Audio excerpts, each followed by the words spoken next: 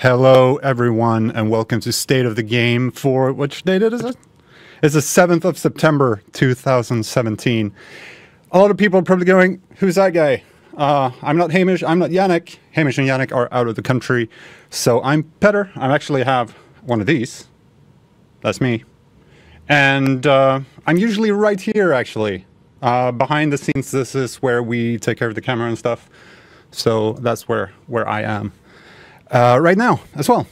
But I'm not 100% alone. I actually have these wonderful gentlemen with me. I'm just going to let you say hello real quick. Hi, guys. Hey. Hey, look at that. How are you? I'm going to mute you again.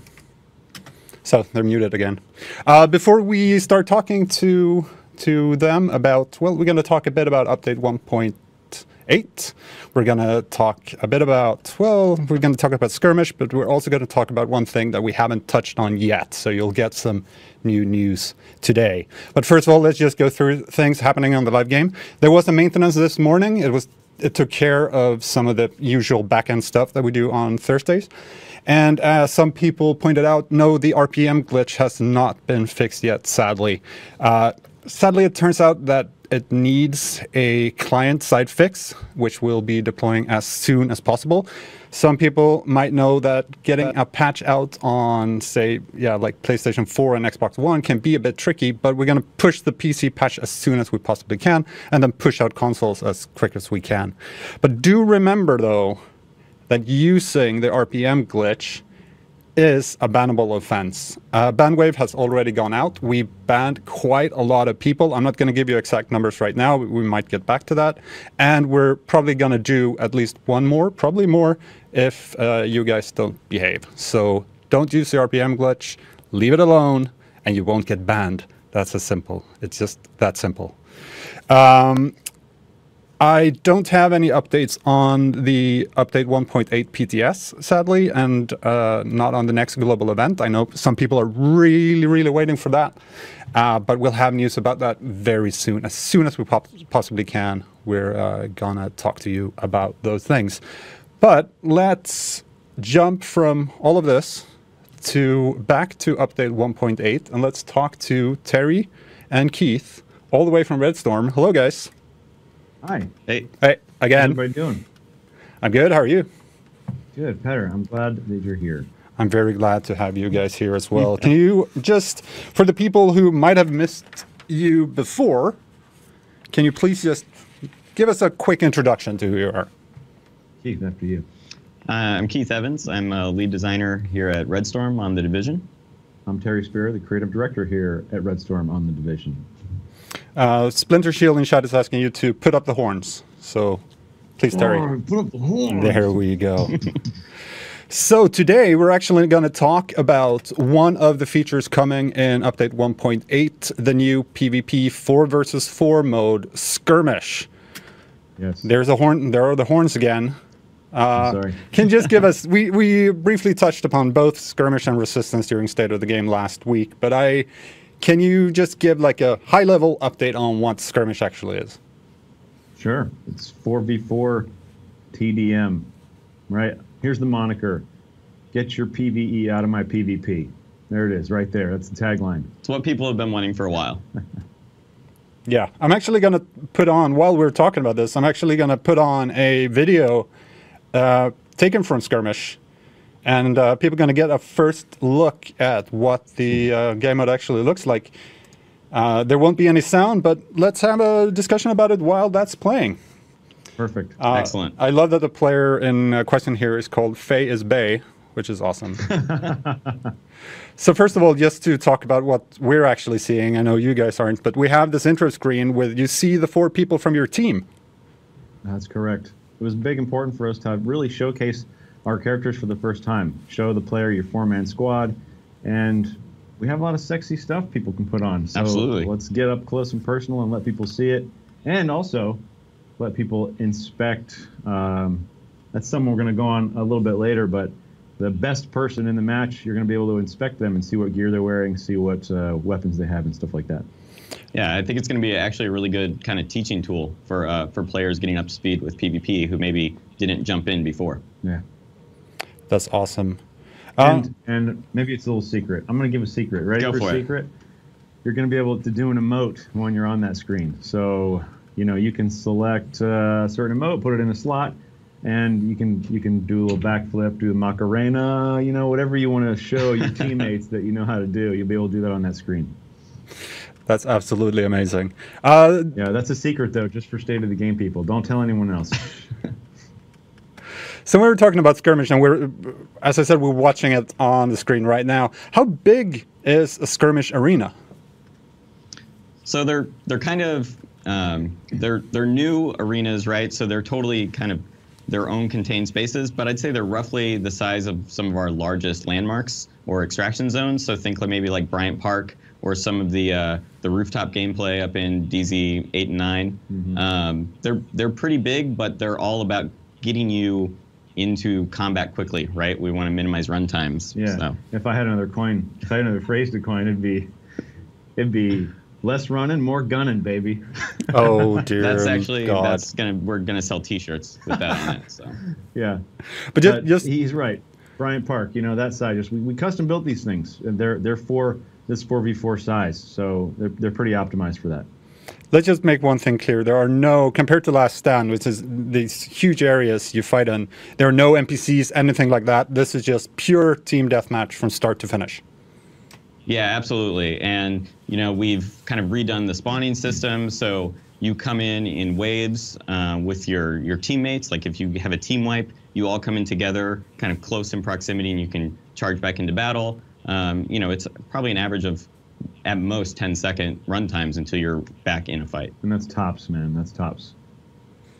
So moving on to how the scoring in Skirmish actually works. We see a counter here at the top of the screen. Currently says 5 and 3. What do those numbers mean? So, we obviously have a lot of ways to revive players. So scoring actually takes effect when you send someone all the way to the death screen, right? So you down them, but you have to get up and finish them. That scores a point. So if you are playing tight with your team and you're reviving people and you're getting people back up and popping recovery link at the right moment, you can actually take points from the other team and kind of, even the odds a little bit more. Yep. You're essentially counting to top kills. Right. So what's looking at ranks? Last Stand has ranks, UG has ranks, etc. How does that kind of ranking work in Skirmish? Well, what we're doing, we're taking the Last Stand rank actually and repurposing it. So we're gonna make that the PvP rank. That might not be what we call it at the end of the day, but you can rank up this PvP rank in Last Stand or Skirmish. We know there's a lot of people already at max rank, so we have plans for rewards. But essentially, in a match of Skirmish, it's gonna function a lot like it does in Last Stand, where you're earning XP for actions that you do, and at the end of the match, that will accrue, and you'll have a total, and that will apply to the rank, and then you'll creep up and have the potential to earn Skirmish caches, and then post rank 40, right? Keith, we're raising the rank. We're raising the rank. So we know a lot of people are already sitting at the max rank. There will be a lot of new players jumping in who maybe haven't played Last Stand yet. So we're going to bump the rank up all the way to 99 and give you this thing to keep building towards. But then taking it one step further, at set increments after post rank 40, we'll be giving better rewards, unique rewards like classified caches. Classified caches, everybody. That's right. Yeah. So again, this will give players the opportunity who don't have Last Stand to increase that rank. You can earn the vanity and items that you weren't able to earn, before, and now you can push all the way to 99 and get classified caches. The GE's over. How do I get classy caches? That's awesome. It's important to note also that Skirmish is normalized, right? Before we talk about scoring, we talk about rewards and all that stuff. This is just like Last Stand. It's a normalized play. I wanted to point that out before we got any further. Right. I know we'll talk about balance later, but absolutely. Yeah. Looking at kind of the end screen, I've actually seen this video before, and we're going to get to it sooner or later while this is running. There's this scoring board as well. What kind of activities do you expect people to do during a skirmish match? What kind of activities are they rewarded for? Oh, to earn XP, you mean? Yeah. You know, the similar gamut. You know, when you down someone, when you finish them, if you assist on a kill, healing, reviving, all those things. Yeah, it's the ones that we had in Last Stand. But one new way to score extra points is if you were the person who put someone in that down state when they're actually finished and score a point for your team, you get an extra mark that kind of boosts your score even higher. All right, Yeah. cool. So how does matchmaking work in Skirmish? You'll love it. I'm sure you'll love it. Oh yeah. No, so it's, you know, we're kind of, once again, we're building on Last Stand. We have a matchmaking rank behind the scenes that keeps track of your overall, you know, win-loss, kill-death, your recent performance, and it's trying to put you with other similarly skilled players. And then we've taken that kind of one step further, like Terry mentioned, in that pre-round screen where you see your whole team. The person on your team with the highest matchmaking ranking, that's the person up front. That's the person kind of front and center that you can inspect and kind of see what's he doing, you know, what is his exact KD, what is his build? Yep. His or her build. Right. And how long are the matches? How have you balanced kind of the length of play of a skirmish match? Well, I think the PTS will help us really dial that in. As it stands right now, you're going to a kill count of 20 or a timer of 10 minutes. Yeah, so they're pretty snappy matches. You know, we want these to be kind of a fast, you know, session-based activity that you just kind of jump in and play a few really intense matches. All right, cool. I think the match is slowly coming to a stop here on the screen, actually. They're going to let it run all the way, but we're going to talk about one more thing when it comes to update 1.8 that we haven't talked about before. It was hinted in certain articles that you would be able to do this. Oh, here's the victory screen now. I'm teasing it a little bit more, keeping people a bit interested. So there you go. There's the end screen. And it's not final. Yeah, you know, No. we're still iterating, but we're getting there. Yeah. But yeah, what we're going to talk about is actually what's called gear optimization. Boy, Yeah. that's exciting. Ooh. What would you like to know about gear optimization, Petter? Well, first This of is the all, thing I am pretty excited for. what is gear optimization? That's a great question. I guess the best way to sum it up is it's the next evolution of gear improvement. You could already recalibrate, right? And there were some limitations on recalibration that we placed on you, and then we gave you the classified gear, and we said, hey, now you can recalibrate 2 stats. But now we're giving you the next step, right, which is essentially gear optimization, which will allow players to chase the ultimate build. Yeah, chase the perfect build. Yeah, chase it, baby. God rolls around the corner. So what kind That's what it is. What kind of items is included in this system? So you're going to be able to optimize, you know, all your weapons and your 6 gear slots. So, you know, your chest piece, mass, things like that. And when you kind of optimize it, you're really going in, and anything that's not min-maxed, you're bumping slightly higher on that stat, right? And you can kind of incrementally push towards the perfect min-max build. Right. So why are you doing this instead of like the typical way we've done it before when it comes to increasing the power level of the players in the world? We've introduced a new world tier. Why aren't you doing that this time around? That's a good question. Yeah. Actually, we've had some great discussions about that with the ETF. ETF, what's up? Ultimately, we came to the fact that the conclusion that we just didn't want to reset people's progress on all the gear that they've spent time accumulating, you know, over the life of the summer. Absolutely. And so why not take a new approach? Why not? I mean, there's more stuff we're going to talk about how this works practically in the game, but essentially with gear optimization, we're revamping a lot of the visualization behind the gear and the numbers and that system. Give you something new to chase, give you new activities to chase that stuff in, stuff like resistance and stuff that will really test your power level.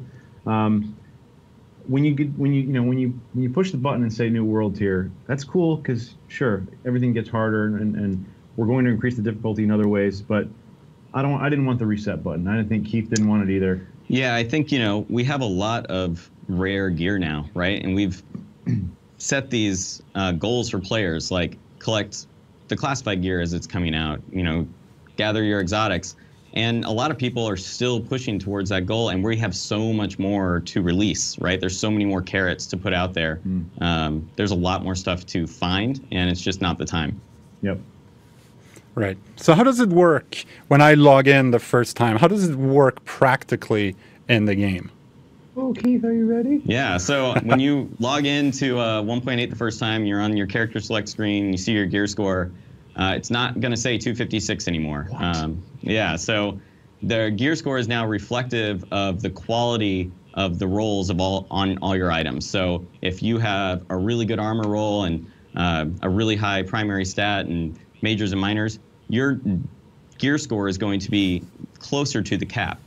So the new gear range for World Tier 5 is 256 is now like, that's the bottom line. That's what everyone was at. No one's going to go below that unless you start equipping World Tier 4 gear or something. And you can push up to 286. That's the new cap. So running around the world, you'll see players with different gear score, your loadout screen. You might have your Lone Star build totally min-max and awesome, and now you're working on your Alpha Birds build and kind of boosting that gear score up.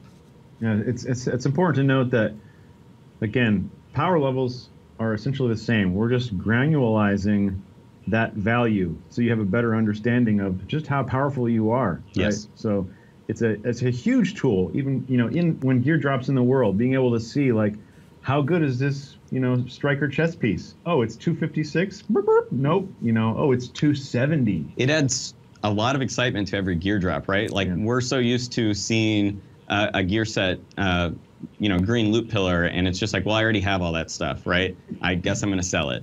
Well, now it's like I go up and I look at it, and if that thing drops with like a 282 gear score, I'm slotting it in. It's going to be better than what I have. Maybe I reroll one stat, It makes every loot drop a little bit more exciting. Yeah, it's super, super exciting.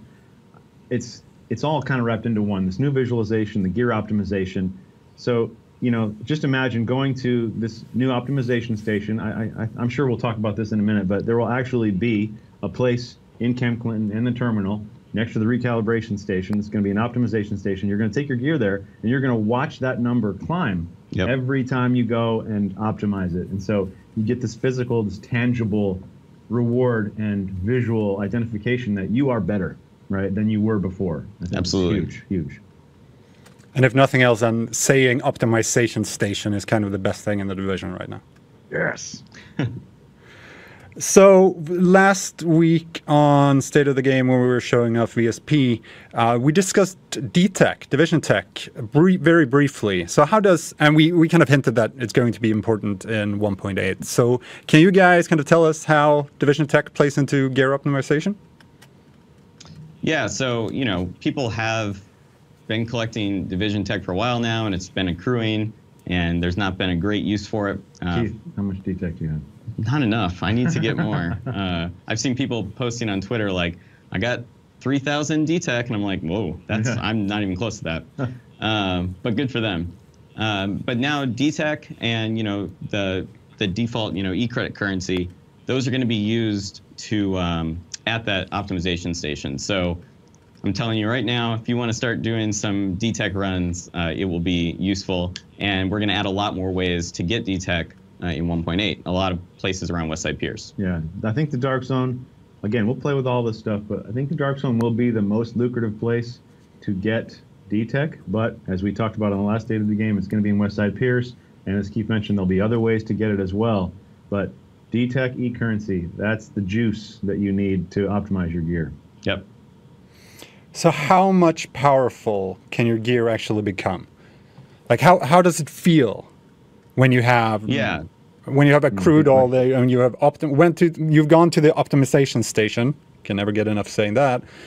Many times you've optimized your gear, you have the build that you really wanted fully optimized at the optimization station. How powerful do you feel? Well, go ahead, Keith, go. Well, I mean, so the best way to think about it is, in a way, a lot of our players have played with these builds because when they go into Last Stand, the way normalization works is it boosts everything up to its max, right? You're sitting at like 35% armor. All your primary stats are boosted. So in a way, we're giving you the ability to push to that kind of like perfectly min-maxed build that you've been playing in Last Stand and that you'll have in Skirmish, but use it everywhere in the game. So this is going to let you push further in PvE content than you could before. And the biggest thing that's changing is that, before you could go in and recalibrate your stats and your majors and minors, but you couldn't touch your armor roll, right? Like if there was a very rare piece of gear and you finally get the drop and you inspect it for the first time and you see it has just a bottom barrel armor roll, that piece is basically trash to you, right? You have to throw it away.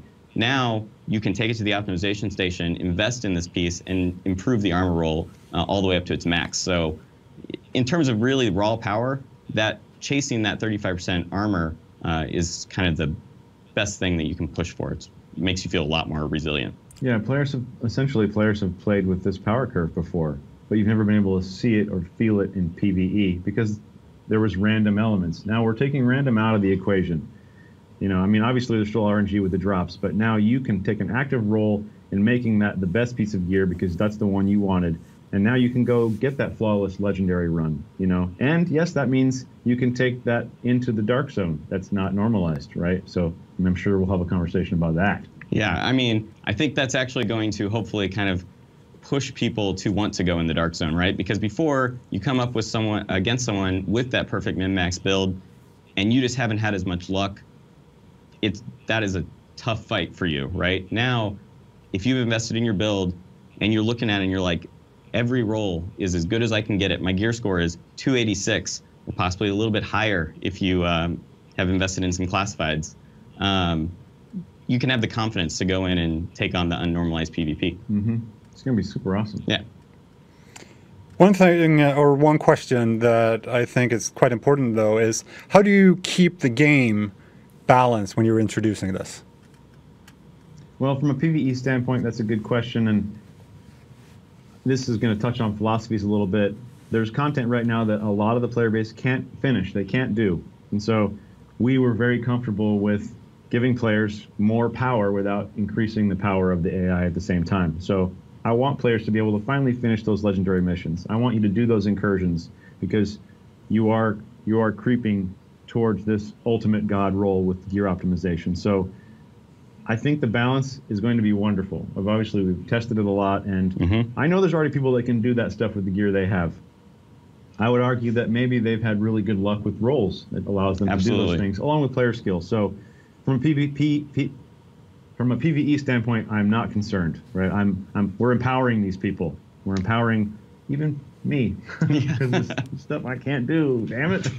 But we're empowering them. Now, from a PvP standpoint, yeah, from PvP standpoint, like I said, we've actually have a ton of testing on this because it's what we've been testing with Last Stand for, the last 6 months or so. So now those Last Stand balance that players have been feeling, there's a chance to experience that also in the Dark Zone now. All right, awesome.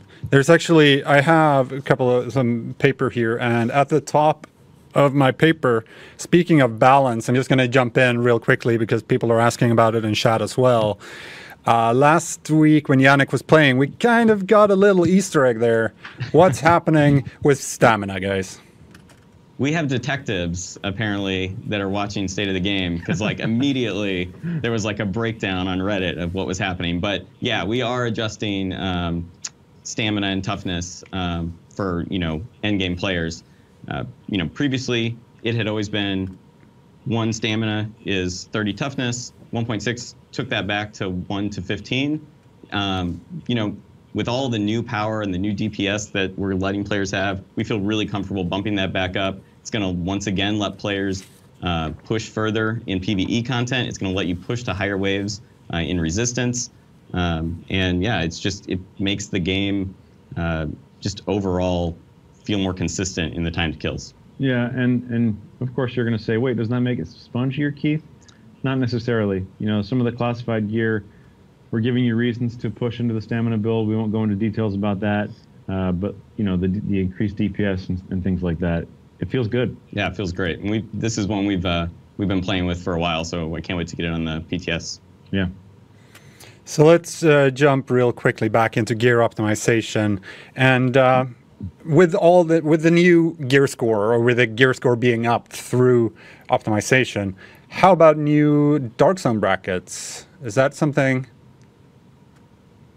No, again, the power levels that players are going to be playing with are the same, right? So you'll go up against, right now, if you jump in the Dark Zone, there's potentially someone running with at the level of 286. You just don't know it, right? There's no way to visualize that. So in that sense, it's going to feel the same. Now, I'll be more powerful because I'll be able to optimize my gear. We're essentially telling everyone that you can be that guy who kills everyone in the Dark Zone, or you can feel that. We don't need a new tier for these players because they're already all playing together. We're just giving you a way to better differentiate all of that. Now you can just feel your character getting, more powerful with time. Yeah, we're taking luck out of it, essentially. Yep. All right. Speaking of the Dark Zone, in the Dark Zone, you can go rogue. We're not going to talk about that today, but can we give a little tiny spoiler of what people can expect during State of the Game next week? Yeah, I'd love to. Yeah, Rogue 2.0, that's what we're calling it. A whole bunch of changes. I get shaky thinking about it because I love the Dark Zone. But as a teaser, one of the big elements of Rogue 2.0 in the Dark Zone is that friendly fire will now be off in the Dark Zone. There will be no friendly fire in the Dark Zone, which means you have a button press. There is a toggle to go rogue. No more accidental rogue.